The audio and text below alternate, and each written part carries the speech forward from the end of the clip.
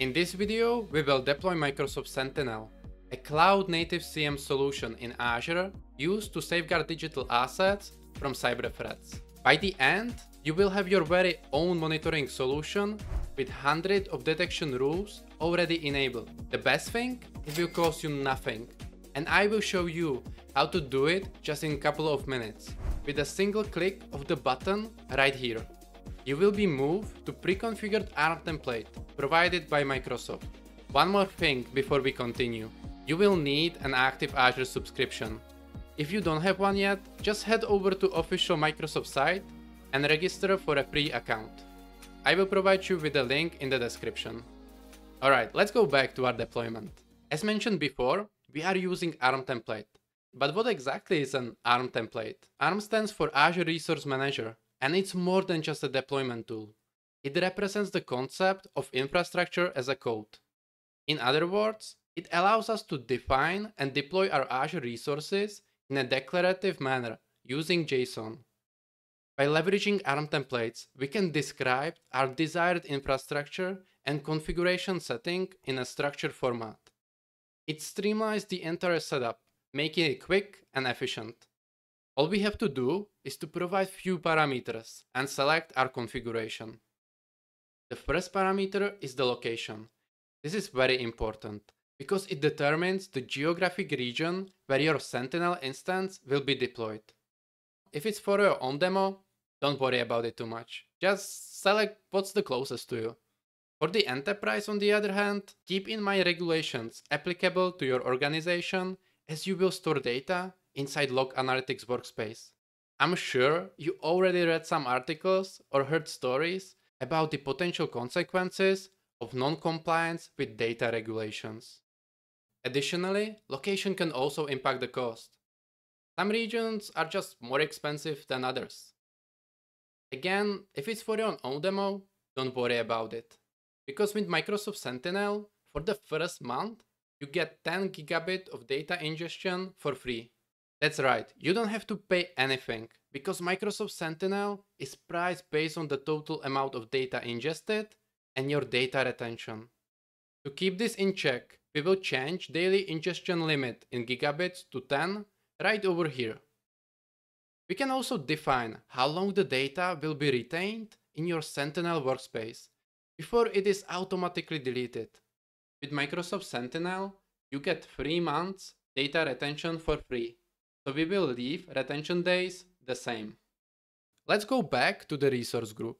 A resource group in Azure is a logical container that holds all the related resources for your Azure deployments. It's a good rule to select a meaningful name that reflects the purpose of your deployment. Moving on, we come to the workspace name. The workspace is the central hub where all the data collected and analyzed by Sentinel is stored. This will also represent your Microsoft Sentinel name. Therefore, select a descriptive and unique name for your deployment. And that's everything from this page. Let's move to the settings next. You have the option to enable user entity behavior analytics. It's just very long and fancy name for artificial intelligence.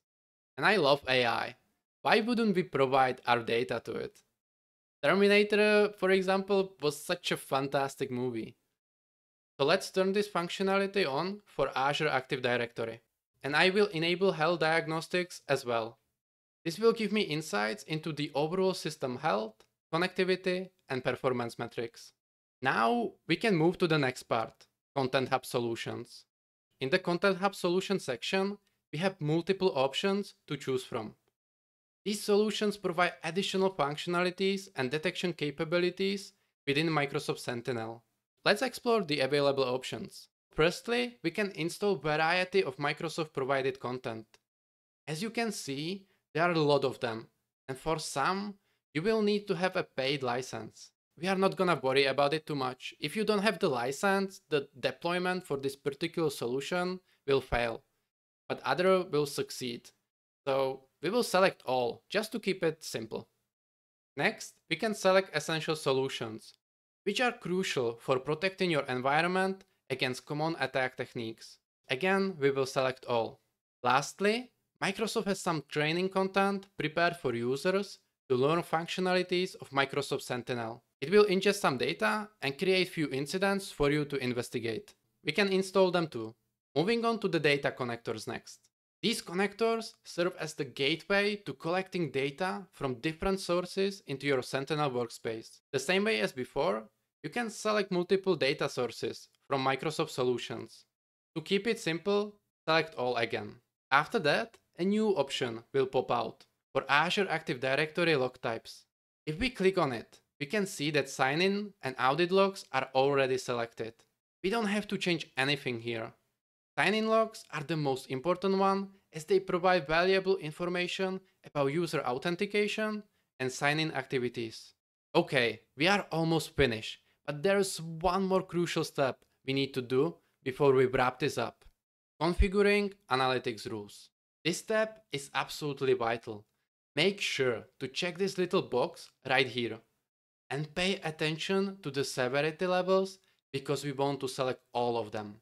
By checking the box, hundreds of templates for analytics rules within your resource group will be automatically enabled for you.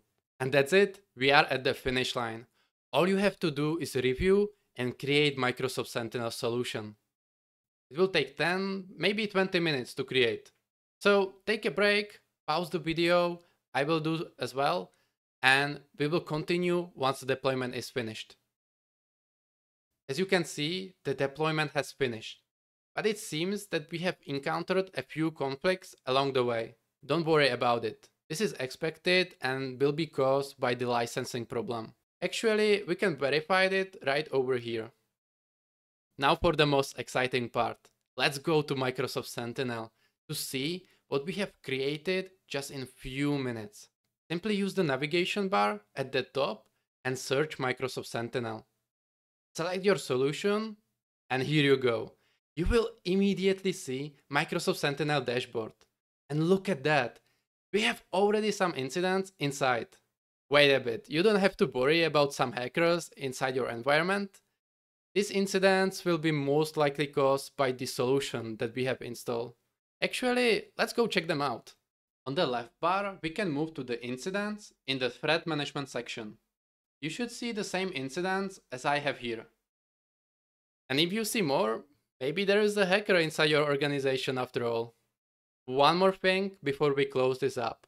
I have promised you hundreds of detection rules to monitor threats. Let's see them in action. We will navigate to Analytics in the Configuration section.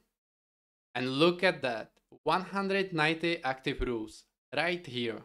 You are now actively monitoring for threats such as password sprays, unauthorized device in the network, and many more, as we have multiple pages in here. And all of this accomplished in just few minutes. That's incredible, isn't it? To start your Microsoft Sentinel journey, I will provide you with all the links in the description. And if you enjoyed the video, please leave it a like and subscribe for more content in the future.